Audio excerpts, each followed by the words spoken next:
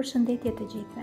Duke uruar që të jeni mirë pranë familjarëve tuaj, shpresoj që kjo situatë e imponuar nga COVID-19 të kaloj shpejt dhe me sa më pak pasoja. Unë jam mësuese e historisë që prej 13 vitesh, dhe tashmë prej 2 muajsh pjesë e procesit të mesimdhenies online.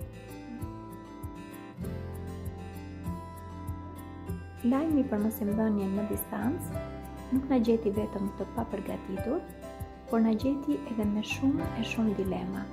Si do të realizohej ky proces, sa i efektshëm do të ishte. Dhe ndërsa ditët ja linin vendin njëra tjetrës, gjërat erdhën duke u normalizuar dhe për ne tashmë është ndruar në një rutinë. Pikë së pari, ashtu si ne bëjmë edhe në përditshmërinë tonë të zakonshme, duhet të jemi të organizuar. Vendosja e një orari dhe një afati për çdo gjë, si për ne, ashtu edhe për nxënësit tanë, është elementi kryesor për të patur rezultatin e dëshiruar.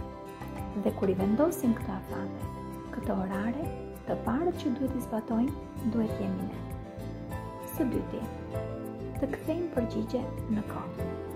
Brenda afateve të vendosura mes jush dhe nxënësve tuaj, kthejmë përgjigje në kohë. Bëjeni mësimin interesant në vazhdueshmëri. Mos e humbisni atë pasionin që keni në përditshmërinë tuaj. Vazhdoni të jeni unik dhe vazhdoni të sillni nxënësve metoda interesante.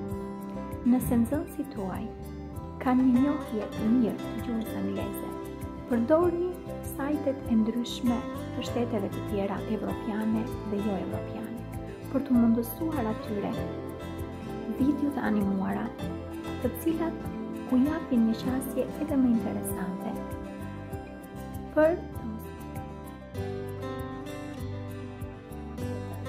mbani kontakt të vazhdueshëm me nxënësit tuaj dhe me prindrit tuaj. Platformat e ndryshme, Zoom, Google Meetings, Skype e të tjerë, të japin mundësinë të komunikosh me të gjithë nxënësit njëkohësisht. Shfrytëzojeni këto metoda edhe për ato mbledhjet e zakonshme që ne bëjmë në përditshmërinë tonë normale me nxënësit tanë. Bëjeni këto mbledhje. Nxënësit do të ndihen pranë jush dhe ju gjithashtu pranë tyre. Do të shihni fytyrat e tyre, buzëqeshjet e tyre dhe do të kuptoni se sa të rëndësishëm jeni ne mësuesit për ta. Mbani kontakt gjithashtu edhe me prindrit e nxënësve tuaj. Dhe mos harroni, gjëja më e rëndësishme, këmbeni eksperiencën tuaj dhe vështirësitë tuaja me kolegët tuaj.